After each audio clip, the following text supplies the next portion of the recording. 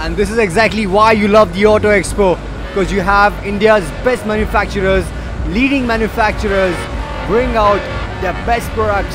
And what is right behind me is the brand new Pulsar. It's called the 400 SS. It's the first super sport bike from Bajaj, and man does it impress.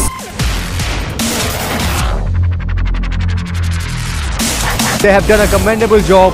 It looks super sporty. It's powered by a 375cc engine, liquid cooled 4 valves, but they haven't really given us any more information about the launches, about the price, about when exactly it will hit the roads. But for what I'm seeing and knowing the kind of following that brand Pulsar has in India, this one's going to be a mega hit.